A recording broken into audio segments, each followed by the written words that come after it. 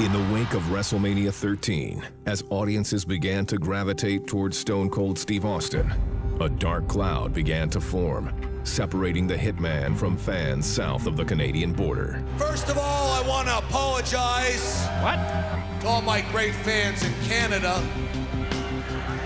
For what? And to you, my fans right here across the United States of America, I apologize for nothing.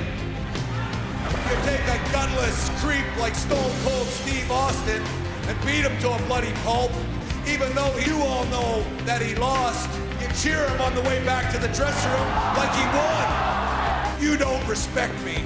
Well, the fact is, the American wrestling fans can kiss my ass. Let me clear the air because I never, ever said I quit. Austin never gave up! You never got the job done. As Bret Hart's relationship with the American fans continued to crumble, Americans don't give a damn about family. the Hitman would turn to his family to forge a new foundation.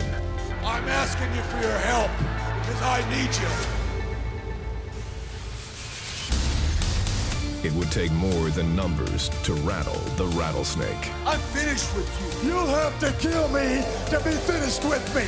The only way I'm going to get Stone Cold Steve Austin off my back is to end his career. Like a pack of wolves! One of these days, April 20th at In Your House, I'm gonna look down at your grave. Here lies Bret the Hitman Hart. Cause Steve Austin whipped his pink and black.